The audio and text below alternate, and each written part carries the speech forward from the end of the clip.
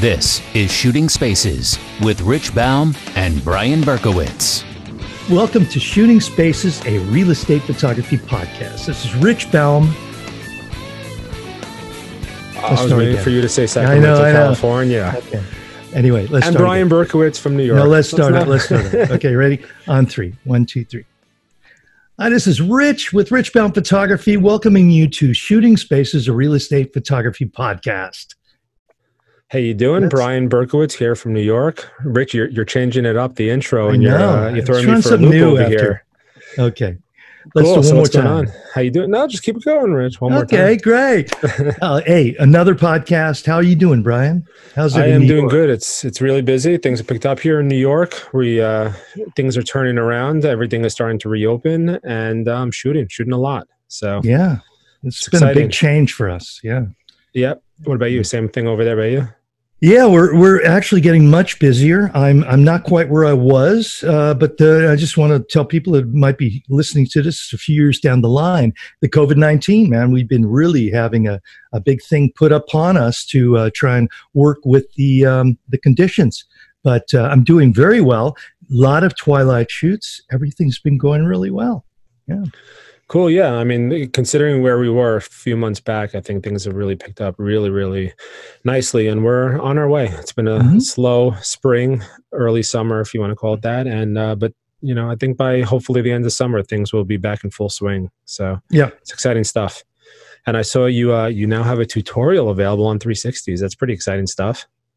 Well, I've been working with Cloud Pano and trying to help people with understanding the whole process of 360 photography, because with COVID-19, it's really been brought to us in like news articles. This evening news is telling you all these people want to see virtual tours because we can't go out to our listings and have people see them. So I just want to say Cloud Pano is a great way to add revenue to your business. And it's you can do it with virtual tours. I found Cloud Pano to be my choice for a great look while being fast and easy to navigate. And all of our listeners can get us started today for $1. Try Cloud Pano Plus, Pro Plus, add revenue to your business and continue doing what you love. Go to shootingspaces.net Cloud Pano /Cloud Pano to start your $1 trial today. Great. So, Rich, let's get right into it because we have a great guest today and a lot to talk about. So I want to come in and introduce our guest for today, Barry Grossman, who's a design and architectural photographer and luxury real estate photographer based out of Southern Florida. So, Barry, why don't you say a quick hello to everyone, introduce yourself, and just plug your website and Instagram in case people want to take a look at some of your work while we chat. Absolutely. Well, first, let me thank you, gentlemen, for allowing me to participate. Big fans of both of your work for quite a long period of time. I'm Barry Grossman. I'm a New Yorker, but I've been in South Florida for about 30 years, in the Miami area predominantly, shooting interior design and architecture predominantly. But of course, there's a lot of overlap into the luxury real estate market in terms of who your clients are. And so I kind of always was drawn to shooting interiors, even when I was in film school and in photography school. So this kind of was an easy transition for me, truthfully. Most of my clients have kind of an artistic quality and sensitivity. And I think that's really part of the job description. You just don't need to be a good photographer, but you need to be understanding of who your clients are and what their specific needs are. And of course, when you're shooting real estate, if you're shooting luxury real estate, interiors for a design firm or an architectural firm, there's certainly a lot of overlap there, but there are distinct kind of strategies that you need to kind of think about in terms of a business and in terms of how you shoot.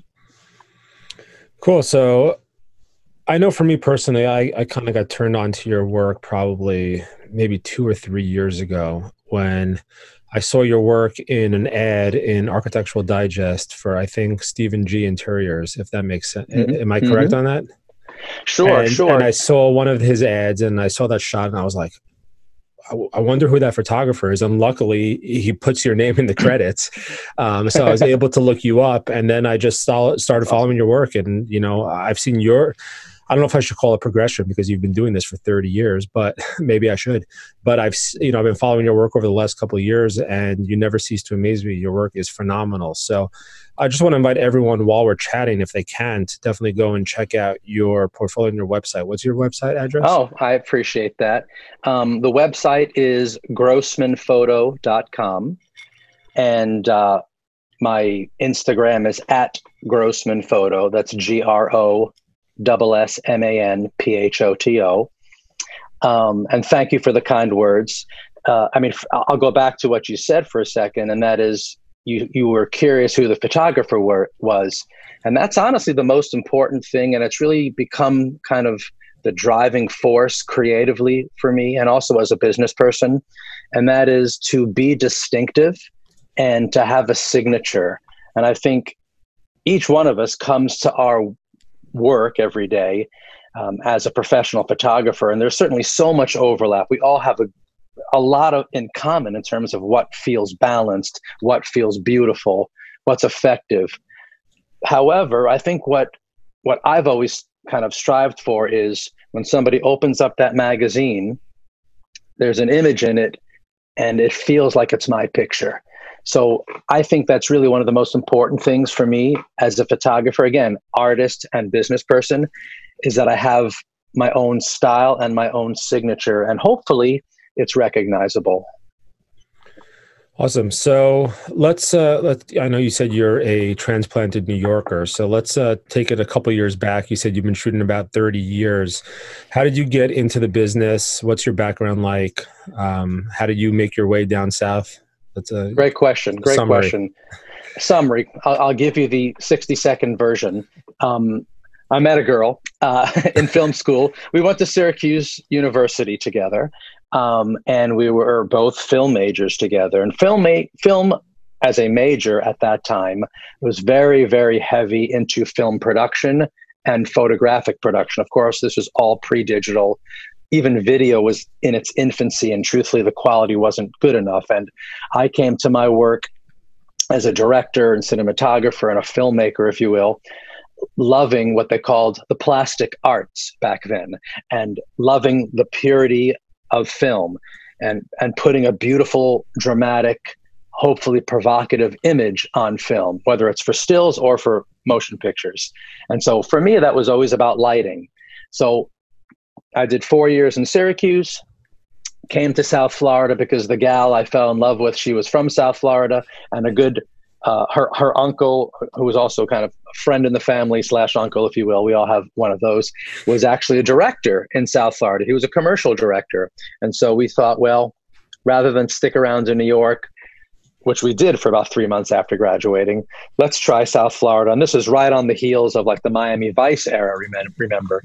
And so when we first got down here, again, compressed story, I probably worked on 200 commercials, music videos, most of which were awful, some of which were excellent, and most of in the middle. Everything from PA to grip to gaffer to electrician, camera assistant, and then eventually working my way up to DP. And never props. You never did props or art department because you're not good enough. That's sorry. No, we had experts to gather our props. You don't have to be an expert. Don't worry.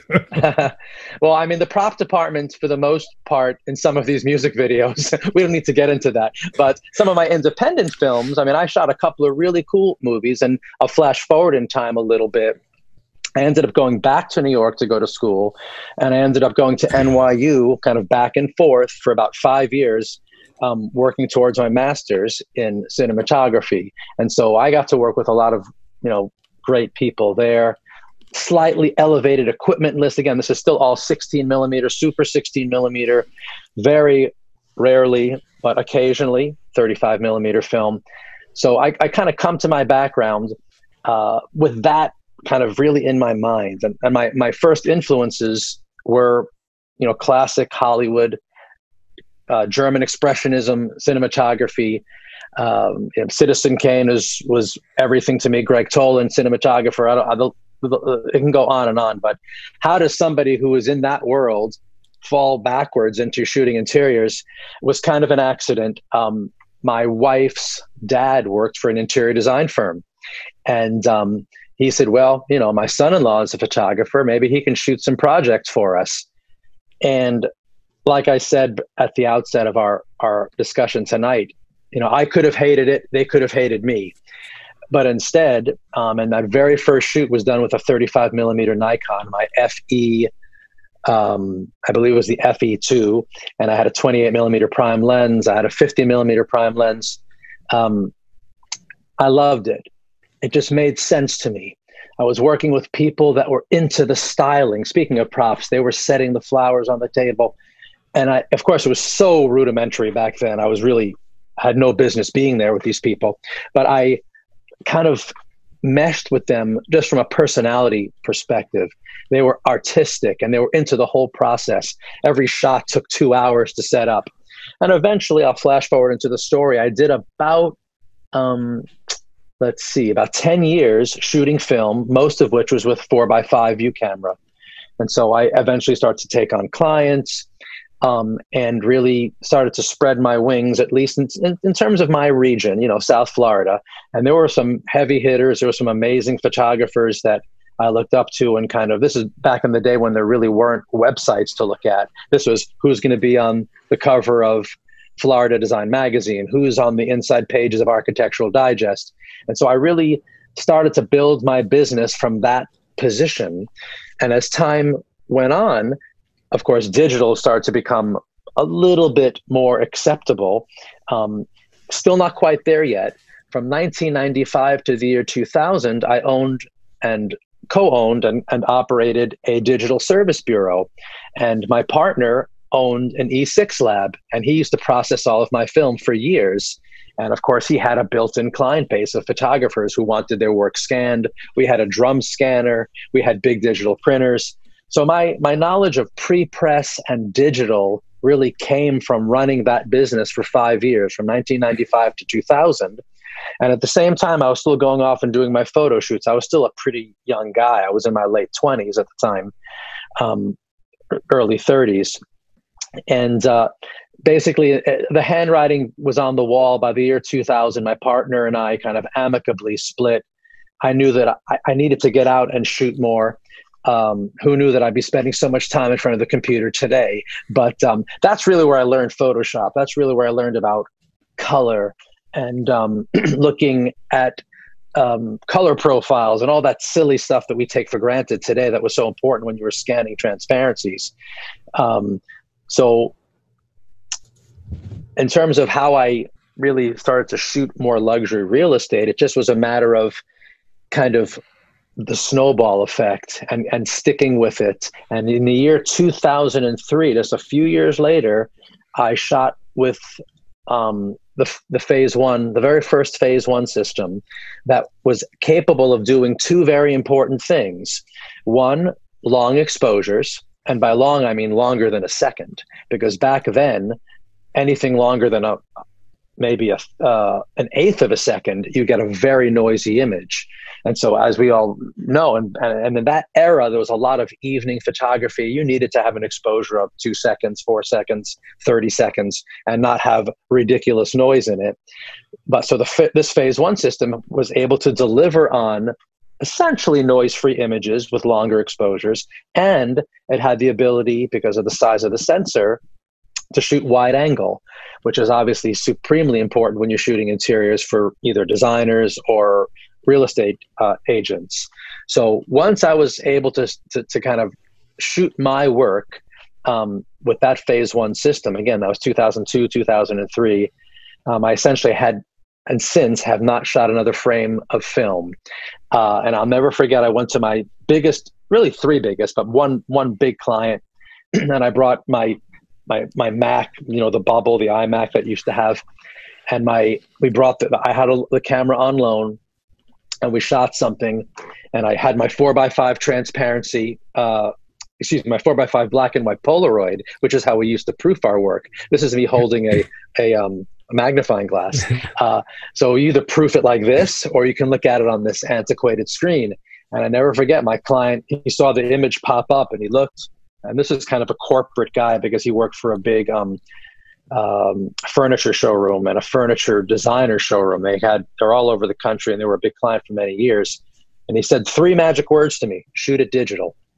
And we put the camera away, put the film away, put the changing tent away, put the Polaroids away. And that was that. And once I had his seal of approval, I knew it would be pretty easy to start convincing other people that, hey, we can start shooting digital. Cool stuff. I know you do shoot a bit of luxury real estate, although that's not predominantly most of your work now. But was there ever a period where you were doing a bulk of real estate work? You know, from our point of view, I know I say our, I mean where Rich and I come from. We're both real estate photographers, I guess, in our heart, and then you know, some people who want to go further transition into design and architectural work, right, where I am now. And that's kind of the progression for a lot of people that want to go further or improve their work, or, you know, make more money per job, whatever you want to call it. They transition from real estate. Did you ever go through that transition, or you kind of, because I know you said you started with your father-in-law or your uncle's? Yeah, my father-in-law's place that was an interior design firm. So, you know, it's funny because I have a similar story. My first interior shoot ever in my life was for an interior designer also. And it was horrible. But nevertheless, that Trust me, it was horrible. It was horrible. I'll show you one day, Barry. But I got plenty of horrible. In fact, behind me are a bunch of I have stacks and stacks and stacks of 4x5 transparencies, many of which are hideous, but go on. Well, so what that shoot for the interior designer did, though, was it piqued my interest and love for interior photography. And for me, the easiest, most cost-effective, and easiest transition to that was for real estate photography. So I'm curious as to your start and your transition. All right. Well, I'll answer that this way. I guess I'm lucky, if you want to think of it in those terms, that, as I explained, my background and introduction to shooting this was really from shooting for designers.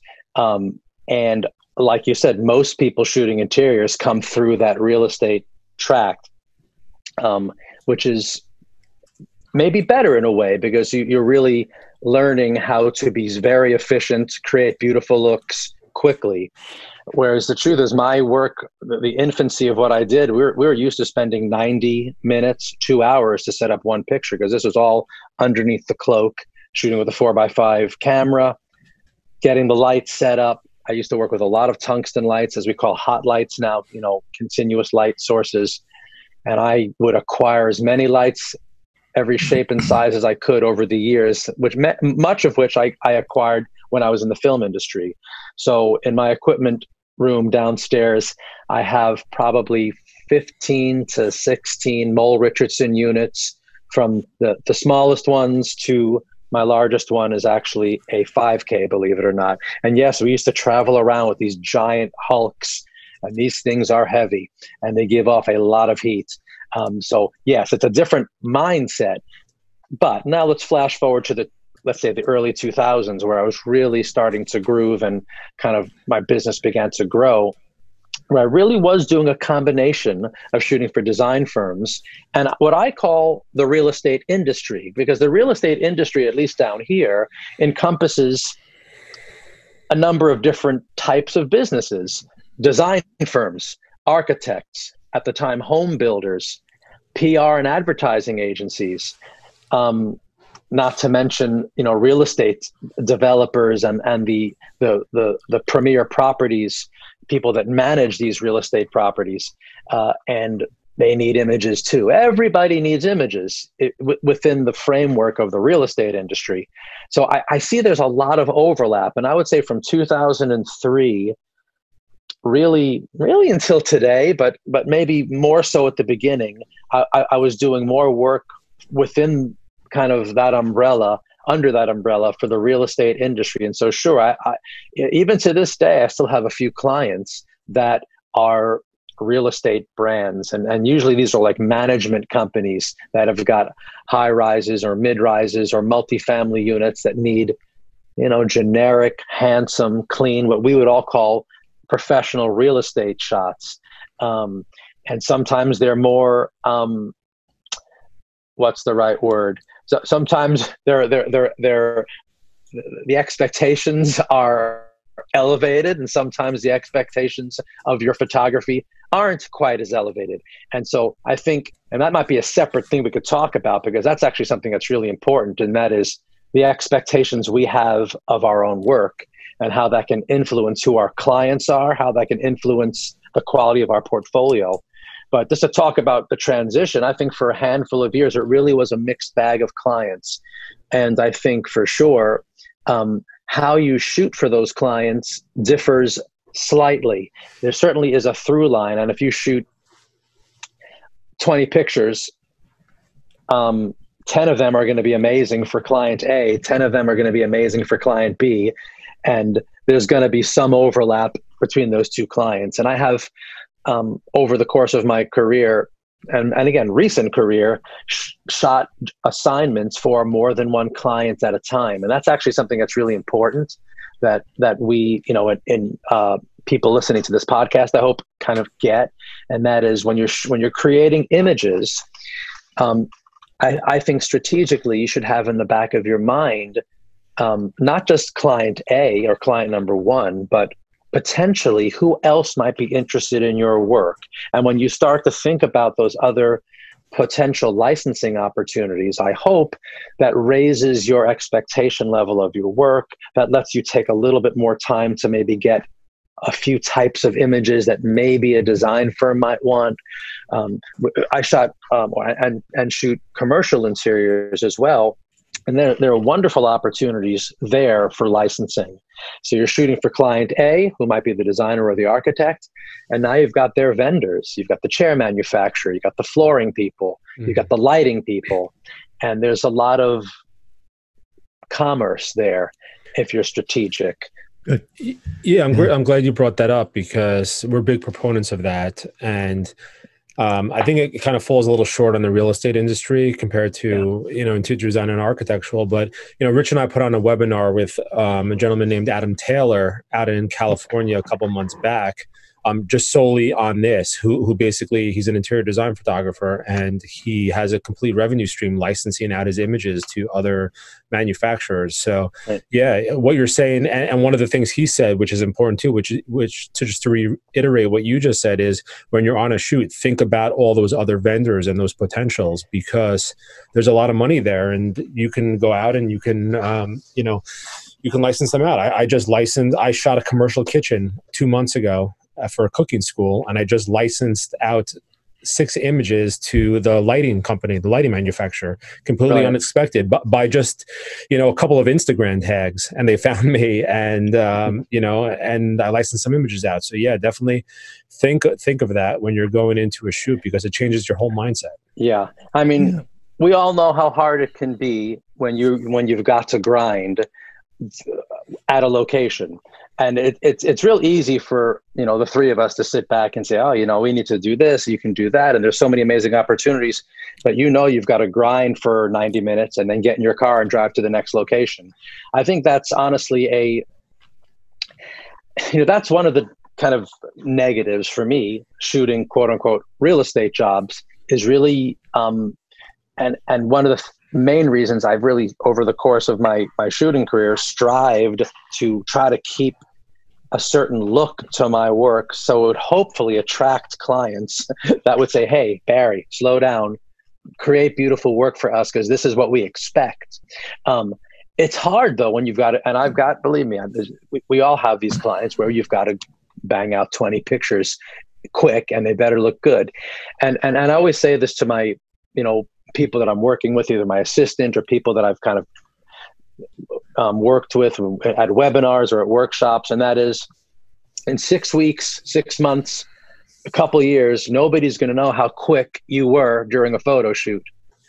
And conversely, nobody's going to know that you took an hour to set something up or 2 hours to set something up.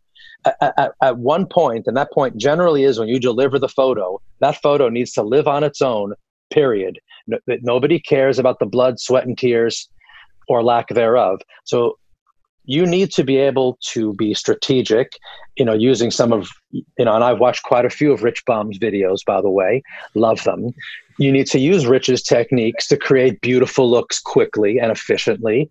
And because listen, you can't defend your work and because the work has to speak for itself. Not only that, the work ends up speaking for you, doesn't it?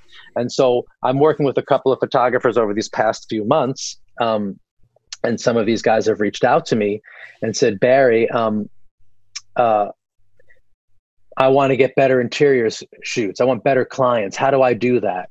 Or how do I get higher end real estate shoots? How do I do that? I'm shooting for these $200,000-$300,000 homes. I want the $2-3 million homes, whatever the case may be. I'm just throwing numbers out.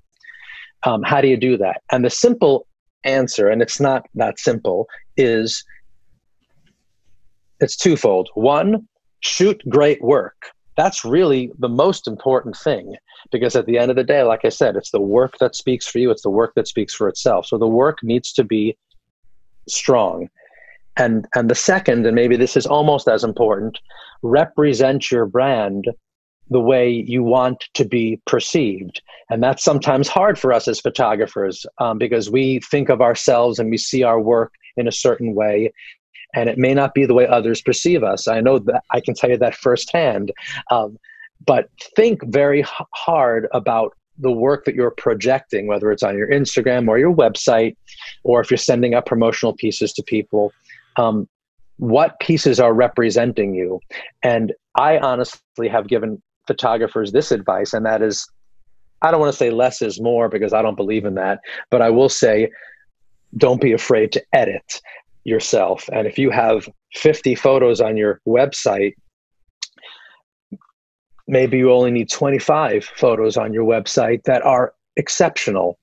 And again, it's very difficult to make that kind of judgment on our work. I struggle with it as well. And that's why I've reached out to professionals basically every year to say, hey, let's do a portfolio review. What do you think? What do you like? What needs to change?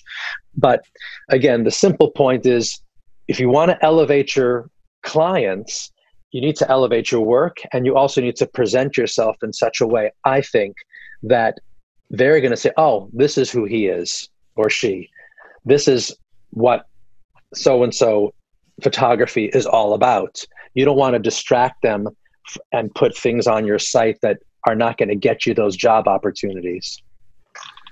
Barry, I got to tell you, how wonderful everything you're saying is, especially to me in my place. I'm still doing entrenched in real estate photography and the fast and the furious because a lot of agents, they don't care about the quality. They care about what their time is.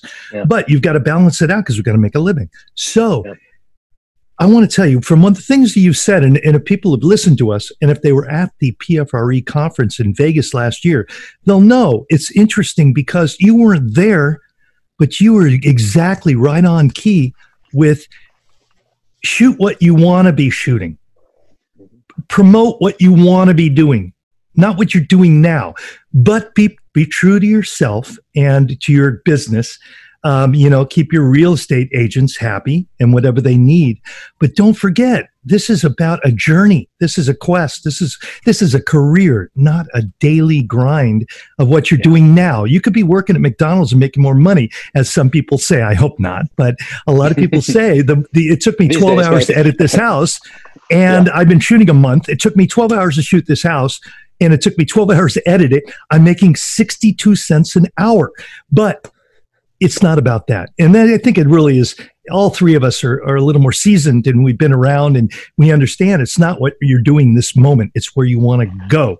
Yeah. So let me ask you, and one thing I got to say, when I look at your website, and again, anybody out there, if you haven't checked out, do so. And if you're not watching this, when you get home, check out the Barry Grossman in his website, because you have so many wonderful things. And one thing that came up, now you have great portraits, by the way. I loved your portraits, because, and you can translate this to real estate agent portraits. Now, Exactly. these are not with a background and can lights and 3-point lighting with a hair light.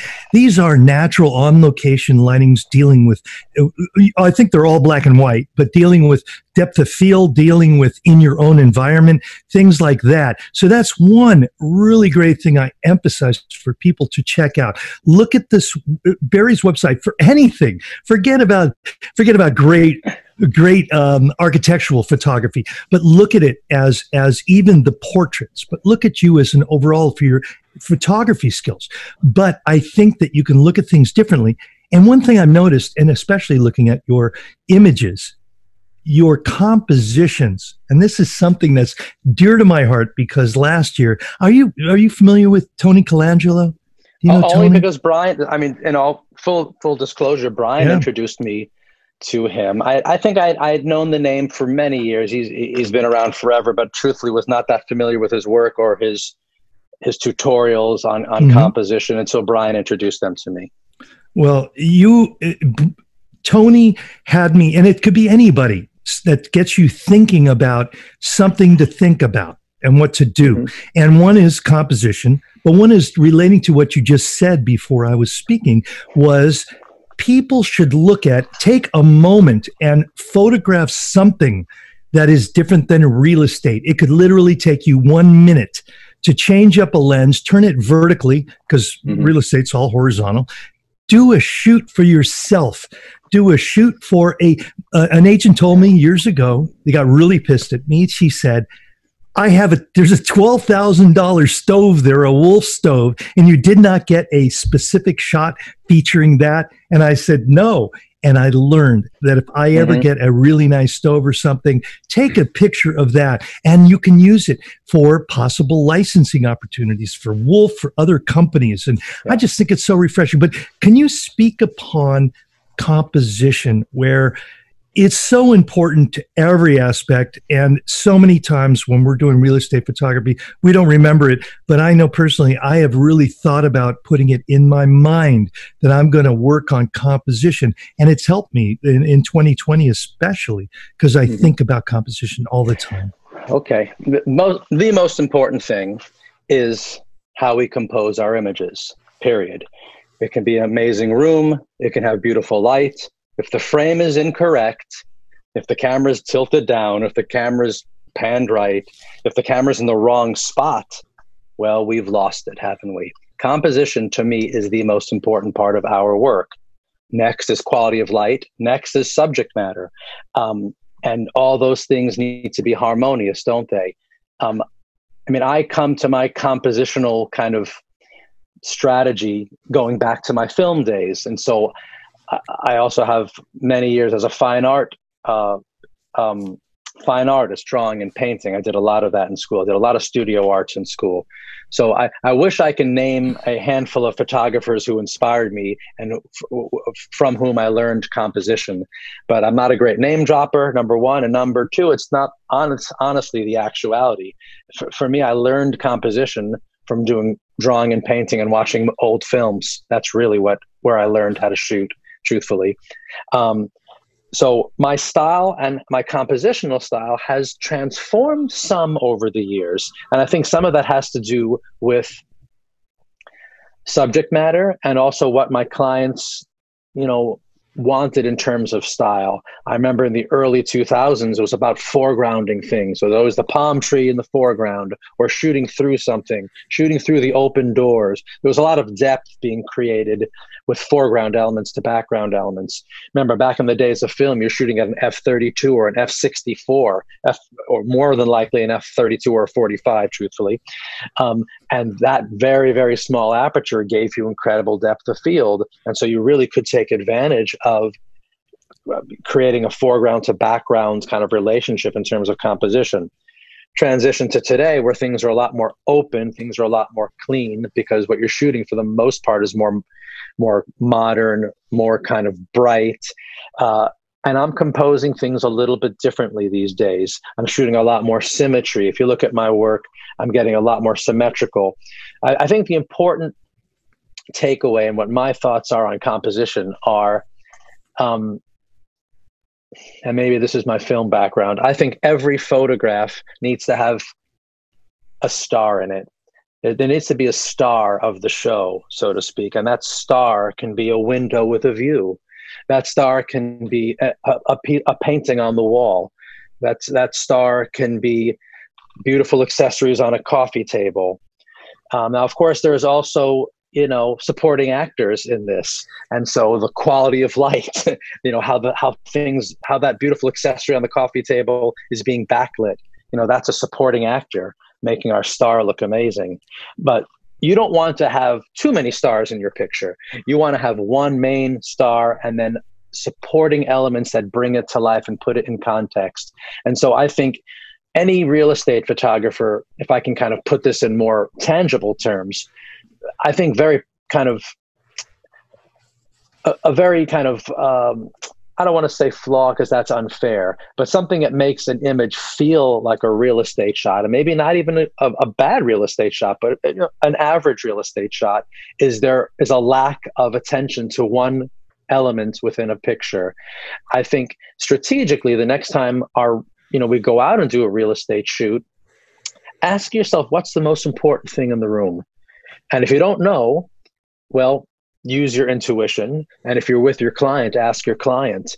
Of course, if I have the benefit, or if you're out and you're shooting for a designer, like Brian just said, or like Rich just said, he didn't know that Wolf oven was $15,000, whatever the case may be. Have that dialogue so that that, oh, that's a very important thing to focus on. So when it comes to shooting kind of in general interior photographs for real estate, don't just say, wall right, wall left, window, and who cares what's in the middle, as long as I get left to right. And listen, I fall into that trap too. We do fall into our habits, some of which are redundancy in terms of our portfolio. We don't really want that. So ask yourself, retrain your eye and say, what's the most important thing in the room? That's the first strategy. The second strategy I would suggest is, how do I frame it? How do I compose it? Composition. How do I compose this image to make that important element most important, most effective, most beautiful? And for me, it's usually going to be a grouping of furniture with a view, artwork, a lighting fixture. It could be a staircase, or if you're shooting exteriors, it could be the front door. I mean, I know as a real estate shooter, we have to get the whole house so often. Well, get your house shot, and then don't be afraid to step forward 15, 20 feet and go left and get your detail of the door so you can really appreciate it and maybe put a little bit of lighting on it. So composition to me is about being strategic, but there are also some kind of embedded kind of foundational truths to composition. I did a workshop a couple of years ago when we were setting up a pretty symmetrical picture, and one of my photographer attendees said, does it bother you that one chair is 2 inches further to the right than the other chair? And the answer in general terms is yes, that would bother me. However, the point I'm trying to make right now is, you're not looking for perfection. You're looking for balance. And sometimes balance in a composition isn't about everything being perfect. But as interior shooters, as architectural shooters, I'd like to think I'm a fairly technical photographer, and I think we have to be. Watching Rich's videos, you need to be technical. You just can't be an artist there and get quality images. So making sure your walls are straight, make sure your horizontals are not distracting. So I hope that answered the question about composition, because that's a really big one. That's the most important thing in photography to me. And your pictures on your website, absolutely. I'm just now looking at them as we're talking. They are the best. Barry, you're really, and I rarely use the word master, because I don't know if we ever master what we do, but you really do. But we're learning every day for sure. And I will say this, my look that I've achieved is really a combination of being strategic when I frame and being strategic in terms of how I light. And I think, these days things are trending more towards naturalism. I know Brian and I have spoken at length over the past 6 weeks off and on about creating beautiful looks with natural light and some of the software packages that are available these days where you don't need to use supplemental lighting. And for the record, I work similarly to Rich. I work with a lot of strobes, but I mean, I've also become very, very efficient as well. But part of the look that you're talking about, Rich, is really about how I sculpt my lighting to create kind of that, you know, three-dimensional quality to some of the stuff. But listen, we get better every day, and we grow tired of stuff that we've seen over and over and over and over. And if I had my wish, I've been shooting for the past 3 months and have a whole bunch of new photos to put up there. But you know, be proud of your work, even your past work. I'll be quiet after that, because remember that, Brian. Be proud of your work. And I'm telling you, I had somebody who was going to represent me, which is, and if anybody's curious, do I have a rep? The answer is no. But I had a New York-based rep who was in discussions with me about repping me. And she was very complimentary, blah, blah, blah. We're talking. And then she says, well, you have a lot of palm trees. Do you have any shots? Don't you have any homes? And I said, listen, I'm not going to apologize for my portfolio to you because we can't, you know, we need to be self-critical, but we also realize that a portfolio takes time. And like you said, Rich, you can't go from shooting a couple of months to have amassed a huge portfolio. It literally takes years and years. And trust me, I did so much grinding as a young photographer and did so many shoots for free or for near free, or they cost me money because film and processing cost a lot of money back in the day, especially 4x5, as a way to get my foot in the door for companies, shooting from like upstart magazines. Hey, we know this young photographer, he's going to shoot for nothing, but it's going to be really great for you, Barry. You got to go out. And so I said, okay. So I got my foot in the door where really a 24, 25-year-old shouldn't have been, truthfully, but I got my foot in the door with these established companies, shooting a vignette for them or whatever. And hopefully they liked it, and hopefully they hire me next week or next month. And that's what you have to do. Cool stuff. All right, I'm going to stop for a minute and just mention one of our sponsors, HD Photo Hub. HD Photo Hub is the real estate photographer's platform for fast and efficient business workflows. HD Photo Hub automates the boring stuff by integrating with Google Calendar, Dropbox, QuickBooks, YouTube, Vimeo, MailChimp, and more. So you have more time to focus on the fun stuff.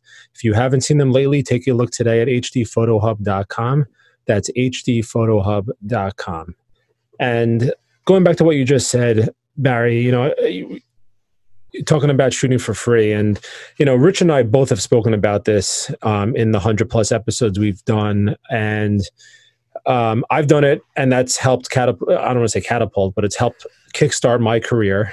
And I know, Rich, you've said you've done it, and I personally agree. I know there are people that say never work for free. You know, you're kind of diminishing your value, but there's twofold. First off, obviously when you're starting and you have no body of work, you need to get a body of work.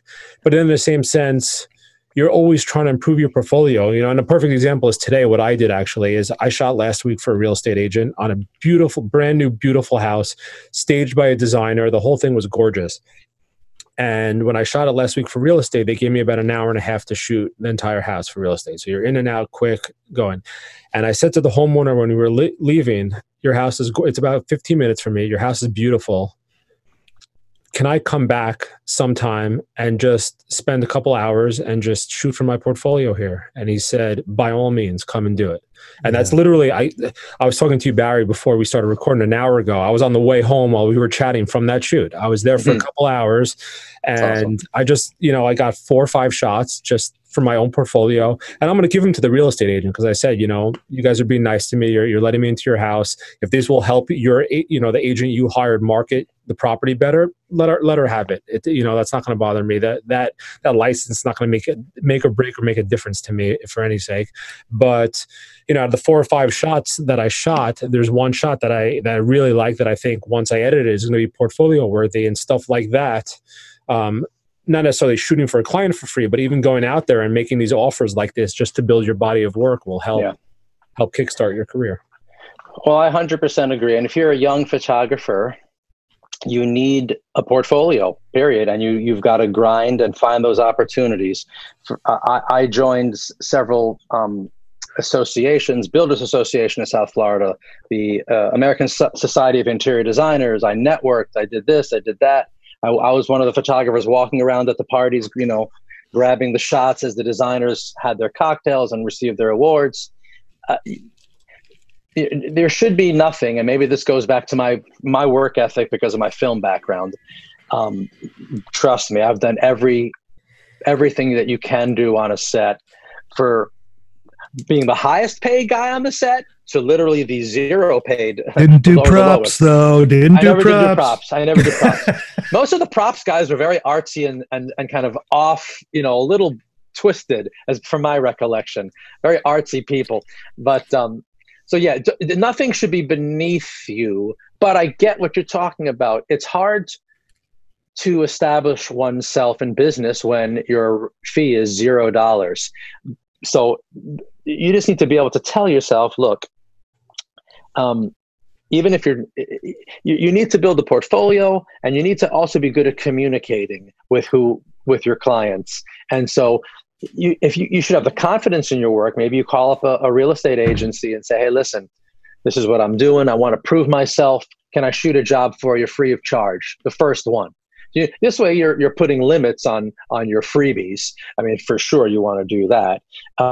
And this is how you build your portfolio. And there's a lot of give and take. There's a lot of negotiating, and but nothing is forever. I mean, listen, we're all in kind of a tough spot right now, and I'm having to make, concessions on my fee structure with a lot of people right now. And I basically have given people, year 2020 pricing. Hopefully it's not going to be 2021 pricing, but it's 2020 pricing. And I think I've always run my business being sensitive to my clients' wants and needs, maybe to a fault, because I want to give them, if they're expecting 10 pictures, I want to give them 12. If they're expecting this much, I want to give them this much. Back in my film days, when I was gaffing for somebody, and gaffer is somebody who was in charge of the lighting and the reflectors and stuff, and I was working for another cinematographer, and he said, "I get a 4x, whatever he was asking for." And so me and my grips brought 3, because he goes, "I love Barry. You ask for 1, you get 3." And sure enough, we needed more than 1. So it's just kind of who I am. I want to give people more because I expect more from myself. I'm not sure if I fell off the edge of this question or not, but so maybe you should ask another one. Well, let me ask you, because this was, a transition that I wanted to get to today. And you spoke about portfolio building, and I think that's maybe the first step. But I do want to focus a little bit on luxury real estate and that side of things. And we touched upon it a little bit earlier. And I think portfolio, as we were just speaking about, is maybe the first step. But what are your thoughts or advice for people that are looking to, number one, distinguish themselves from their competitors to try to get into luxury real estate? And then number two, how do you attack the luxury real estate market and try to get those clients? It's a great question. Let's talk about the photography first, and we could talk about the business second, because I'm far more qualified to talk about the photography. Your question was, how do you distinguish yourself? And to me, it's all about image quality. So how do you distinguish yourself? Shoot a little different. And I'll challenge your listeners to think about the next time they go out on a shoot, bring a different lens or put on a slightly longer lens. I mean, if you're shooting with a full frame, mirrorless or DSLR, most people, and I know I have one when I have these kind of, shoots that I need to get in and get out, I got a 16 to 35 zoom, and you're at 16 most of the time banging out your room shots. And they look great. Challenge yourself. Take the 16 to 35 off, and I'm not sure what other lenses you have in your kit, but you want to be in the 35 to 50 millimeter focal length range. Challenge yourself. And what that does is you're now thinking about, back to what I said earlier, the most important elements in the room. So you're not shooting everything. And so now you're focusing in on vignettes that truthfully allow you to distinguish yourself from most people shooting, run-of-the-mill real estate photos. So that's my first suggestion. Change up your lens, shoot a little bit longer. I'm not saying put on a 70 to 200 and shoot ridiculous close-ups. I'm just saying a little bit longer focal length, 35, 45 millimeter. Well, I'll tell you, Barry, I bought used about a month ago a 90 millimeter tilt shift, and I'm in love with it. I can't stop using it. I'm in love with it. Well, they have a 45 in the Canon, and then they upgraded to a 50 now, right? Yeah, so, but they also have a 90. Right. So I bought a secondhand 90, and maybe I'm in love with it because I guess it's challenging me creatively, my creativity to try to produce quality images with, such a long focal length. I love some of those images. I've seen some of those images that I'm guessing you shot with your 90. I mean, that really gets you tight. Yeah. And now you're doing artistic things. Maybe, but I can see an architect wanting those types of shots. My personal feeling is, for somebody who's living in front of their 16 millimeter lens all the time, or 17 all the time, that might be a very difficult transition to say, oh my God, what am I going to shoot with a 90? Yeah, I think the 40. My point was just to exemplify what you're saying is, do something that's a little out of your comfort zone as far as focal length, for instance, and you'll learn to appreciate it, love it, how to have another tool in your arsenal to use when needed. And it'll broaden your horizons, I guess. Let me ask you though, Barry, because we have a friend of the podcast, Larry Arnall in Canada. I don't know if you're familiar with his work, but the bottom line was, I don't want anybody to think out there that you need to get what you're saying, Barry. You don't need a tilt shift. You just you want to change your focal length. So please, out there, if you're a real estate photographer, if you're getting into it, don't feel you need this tilt shift to do this work, because correct. I mean, some of the greats don't use tilt shifts. Do you use a tilt shift there? I use a tech camera, which is really even what slower. What the heck is that? I use a technical camera, which is technical camera. Yeah, well, I'm a phase one guy, and I don't want to get off on a phase one conversation. Please, but I'm a phase one shooter, which it's basically cost means, me too much. Yeah, I'm shooting with what effectively is a very shrunken down view camera, and that's really because of my background. That's what I love.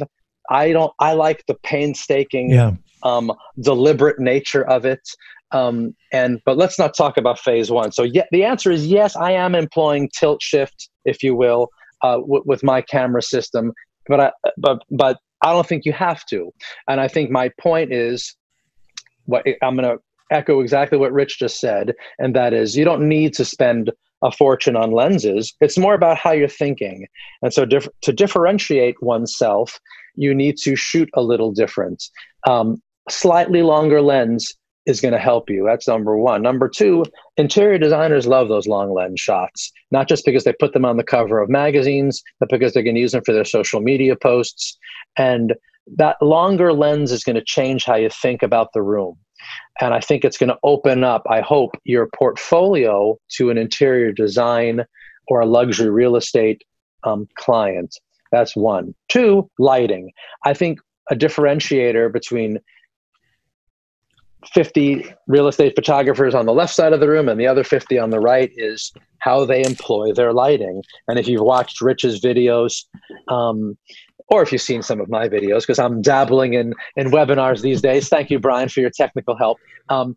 Lighting is key. And it's not just you have a bunch of lights and you're lighting up the room, but you're being strategic with the minimalism with which you're lighting something. And so for me, I'm not the type of photographer that walks into a room and needs 28 layers to make it look good. Truthfully, I can make it look good, I hope. 5 layers or less. How many layers do you need? But my point is be strategic, be smart, and be creative with your light. Take a few chances. I think one of the things that I'd like to think I'm known for in my work is, and a designer used this expression years and years ago. He goes, your work has a sense of whimsy. And I think that was the best compliment, because basically what that meant to me is there's a sense of humor there. or there's a sense of drama there. There's something whimsical just because. And I spoke with another photographer recently, and she was being somewhat critical of some of my work. She goes, I forget the word. It wasn't whimsical. That wasn't her word.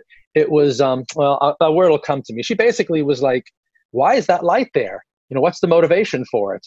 Now, listen, I believe that lighting, supplemental strobe lighting needs to be, or at least in one's mind, motivated, but it doesn't necessarily need to feel literal.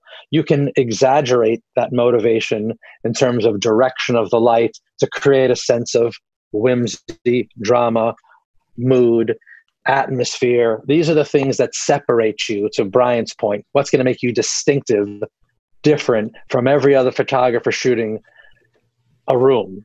And so think about how you frame things, change up your focal length, and change up your lighting strategy a little bit. Try some different things. Watch some of Rich's videos. Go to my website and watch some of my videos, how I employ my strobe ambient blending. And hopefully it inspires you to try something new. And the last thing, in terms it's very of how interesting to to say that. I'm going to interrupt you, Barry, because I know both of your techniques, Barry from watching your videos and Rich just from knowing you for so many years. And you both, both of you mix ambient and flash. And, I personally, I do it on my real estate work. I do more in line with what you do, Rich, but most of my architectural and design work right now, I'm using natural light. But it's interesting to see how you both implore mixing flash with ambient, but you both have completely different techniques to do it. So it's pretty cool stuff. Well, I watched a lot of Rich Baum videos. I'm being 100% honest. Okay, that. Barry, okay. I'm going to give you money later. No. You give me some money. But I mean, listen, it's funny. I got my first phase 1 camera, my first digital capture system in 2003. And a light bulb went off like a few months later. It didn't happen immediately. I was like, oh, wait a minute. I can put lights in the shot and then mask them out. And then all of a sudden I was like, whoa. And so that really, and this is like Photoshop version 2. I'm not even sure if they had layers back then, but once the whole thing, once layers came in and then blend modes, and I mean, it's become so almost too easy, truthfully, to create beautiful looks. I guess I'm old school. I still think there's no substitute for the purity of photographic tools. To me, most important photographic tool is the camera. Second most important photographic tool are your lights. And then third, very important, your digital darkroom, your darkroom work. Just ask Ansel Adams how important his darkroom work was to his look. And so, yeah, all of us use these digital darkrooms slightly differently. But to me, it's still about shooting. And shooting, to me, what makes me most excited as a photographer. I don't want to say I'm impatient in front of my computer, but I would much rather spend 2 hours setting up a photo and 20 minutes in post as opposed to the other way around. Oh gosh. I mean, everything I do and learned, I learned indirectly from Scott Hargis, just because, I mean, it really came from shooting. Everything I do came from trying to get it in camera and having multiple lights. That's why I don't go for the single light, moving it around and just doing composites. But I do need a composite, and I did realize that adding ambient light and ambient exposure helps me, because I'm not a good enough photographer, and I don't have the time. I might be able, with the right amount of time, I might be able to sculpt the perfect image, but it would take 3 hours. So that doesn't work for real estate photography. So I just found that using ambient and being able to bring in the attributes of ambient, the attributes of lighting and ambient, really make it. And Brian, you're doing some big shoots right now with Gucci and Rolex, and I think a lot of that. And I want to just say one thing to you, Barry. A lot of what you're doing, please don't, people out there, don't look at, go look at Barry Grossman's website and his portfolio, but don't think that you can get those same images, because forget lighting, technical, this and that. Barry, you're shooting some incredible properties, incredible situations with incredible lighting that's built in. That is forethought. I mean, real estate rarely has forethought of great lighting. That is just, you could shoot ambient if it had everything for you. But I just want people to know that don't feel bad if you're not getting these same images. There are a lot of great photographers, and they're getting these things because a lot of that is the architecture. It's the model that they're shooting. The model is beautiful. But anyway, I just want to say that. Well, you're right. I knew a wonderful lifestyle photographer back in the day. I'll mention his name, Gary Kufner, Kufner. Amazing lifestyle photographer. He was killing it in South Florida for years. He's probably retired by now. If he isn't, hey, Gary. And he once said to me, it's all about the talent, meaning the models. As I was looking through his chromes on the light box with my loupe, I was like, God, these look so good. How does he make them look so natural? You know, how is he doing this? And of course, there was some technique there. There was the right lens choice. There was the right quality of light, but it's what's in front of the camera. So listen, we're not always going to be shooting the Taj Mahal. That's always my go-to euphemism for a pretty house or a pretty place or a dynamic interior. We're not always going to have that 5-star subject matter. However, I'll say this: I've seen some pretty uninspired, not to be critical, and I never like to impugn other photographers' work. That's not what I do.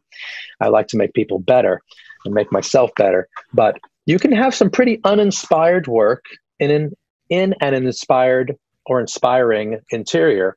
So you can go the wrong way. Conversely, when you're in a mundane interior, when you're in a run-of-the-mill home, let's say, you can, and I said this to one of my designers, a few months ago, and we were chatting, we laughed about it. I want to put his work on a pedestal. It's like putting it on a stage. You can make, something that's not that attractive feel special if you treat it as such with your camera, if you treat it as such with how you light it and compose your pictures. But yeah, it's an uphill battle when you're shooting things that aren't $10 million homes. There's no doubt about it. There's no doubt about it. But to get there, to go back to Brian's question, how do you get there? How do you get there? How do you get out of the $500,000 home to the million? How do you get out of the million to the 3 million? I think you need to separate yourself. It's hard, and it's become, and you guys probably know this as well, maybe more than I, very competitive out there in the real estate photography world. There's a lot of quality shooters and people that are doing nice work. And if you really want to separate yourself, you need to have that extra something special. Think about how you frame things. Think about how you style things. Spend a little extra time if you can. And this is, I see this as really the first and most important thing is subject matter. It's like having a beautiful model and she's only got lipstick on half of her face, or she's only got one eye made up. No, go and make sure those pillows are right. Go and make sure the lampshades are straight. Go and make sure the window treatments are hanging right. All that very mundane stuff that will turn a real estate picture, and not a very good one, into an elevated one. And I see it even in interiors photographers, simple things. The height of the camera is not great. You're shooting down on the furniture. You're making it feel dwarfed and not scaled. You're shooting with too wide angle a lens in a room that is starting to feel a little, I hate to use the D word, distorted, because you have something really close to the camera and it's a sofa and it's huge, and the table or the wall unit or the view in the background is starting to feel too minimized. Look for those things as a photographer to help separate mediocre work from exceptional work, even if you're in a quote mediocre environment. I think it's doable, admittedly harder when you're shooting stuff that you maybe are not that proud of. But if you can, and it's hard to carve out time, I realize, find the time in a shoot to get those special shots. Maybe you got to get 25, cover your bases images. Try to get 3 or 5 that are special, that you can put in your portfolio, that you can put on the interior design page on your website, that kind of thing. Cool stuff. Well, we're running low on time here, so we definitely appreciate you coming on, Barry. But Of course. I want to mention before we sign off, you have been doing some webinars over the last couple of months while we've all been at home, and I've watched my fair share of them.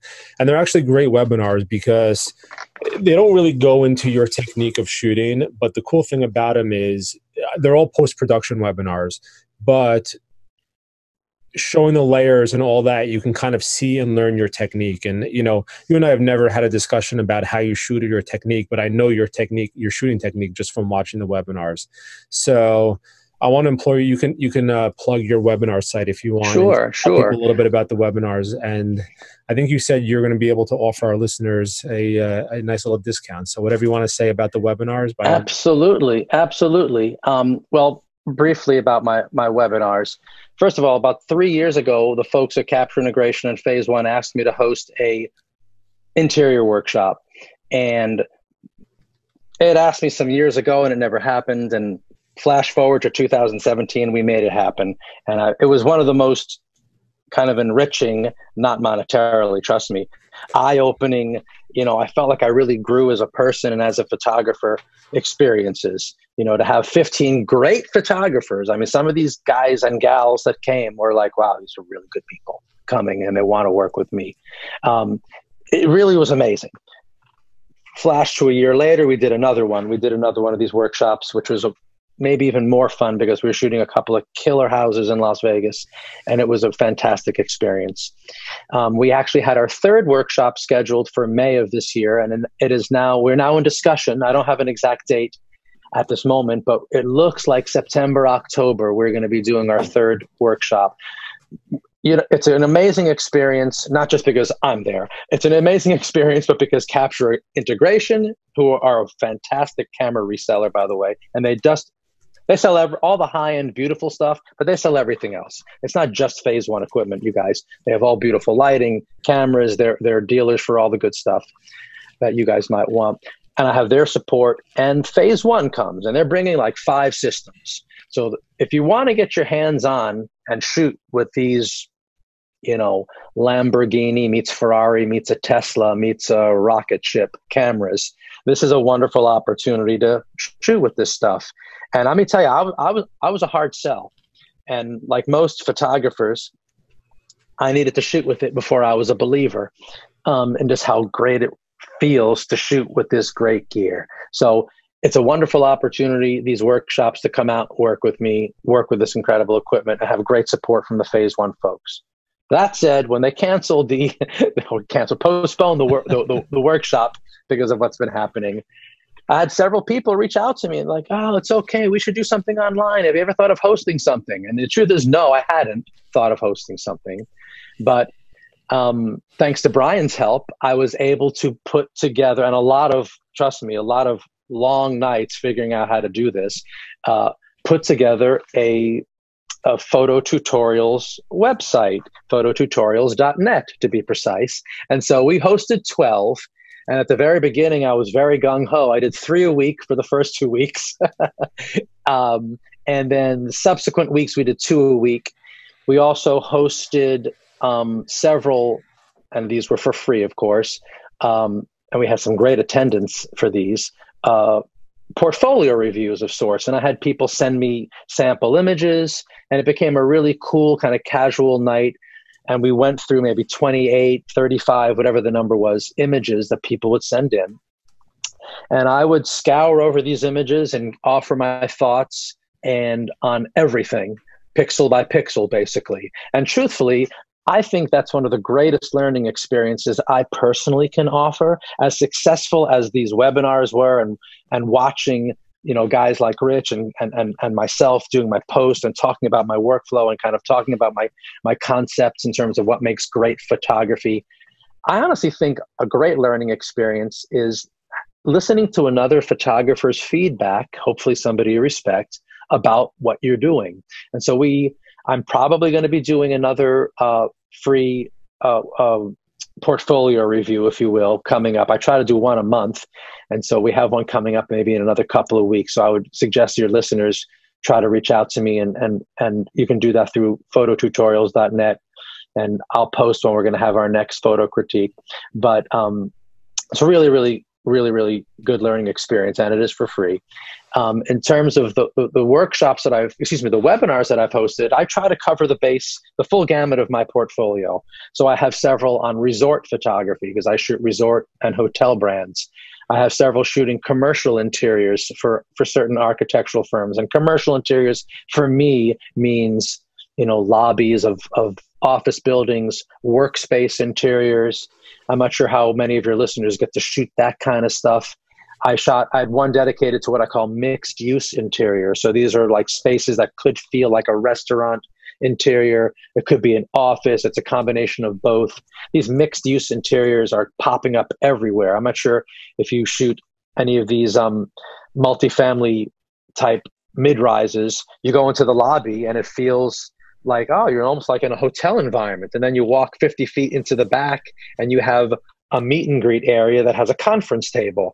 And so my mixed use webinar focused on those types of shots that we get. I had another one that focused on condo shooting. So again, shooting the public spaces, shooting the apartment, shooting the lobby, those kinds of things. And then of course the high-end residential, the luxury real estate, as you call it, Brian. I have several of those because that's really what I do most of. That's what most of us shoot predominantly, are homes.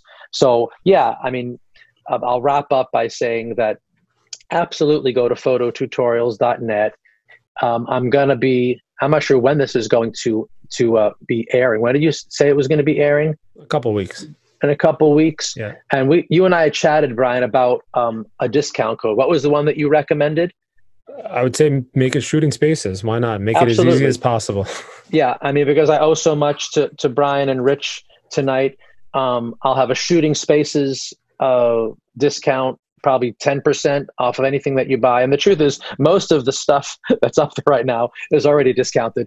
And people have been requesting, hey, can we group them? Can you create bundles? Can you create collections? And so I basically have created several different types of ways to look at the webinars.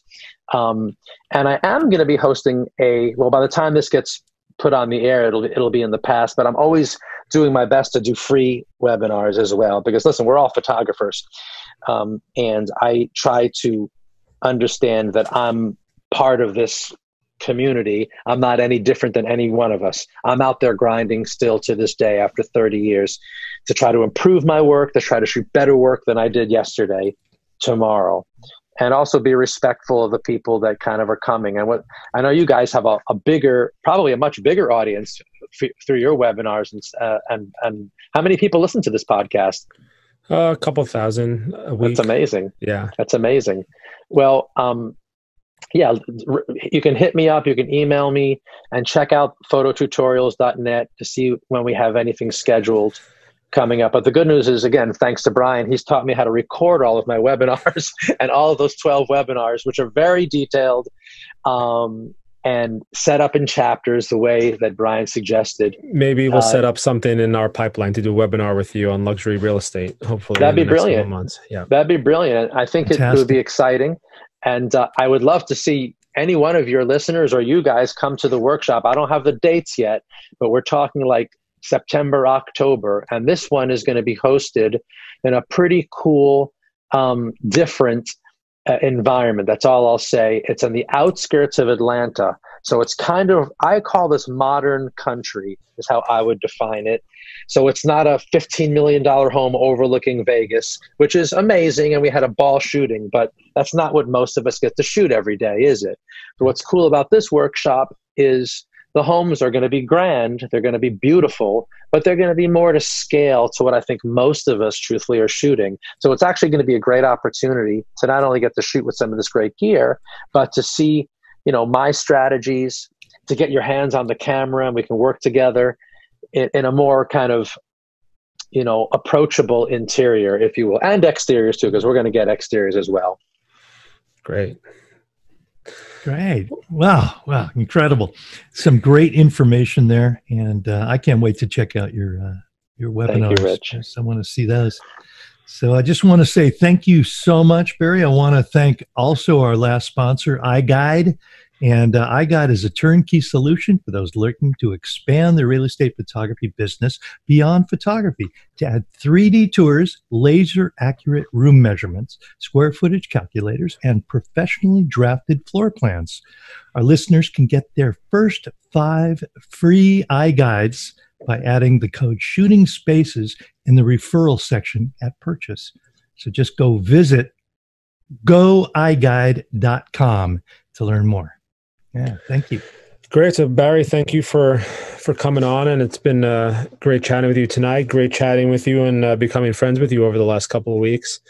And we're gonna look seriously into maybe putting a webinar on together in the next couple of months once I guess I'd love it. Things come back to normal. And I'm sure anybody that looks at your website or sees your work would love to learn some of your techniques and how to do what you do. So cool. Thanks you. Thanks for your time tonight. We appreciate it. And hopefully you're in South Florida. You'll get back to the swing of things soon, and you'll be yes, absolutely, gentlemen. It's been a pleasure. Really, sincerely, thank you so much.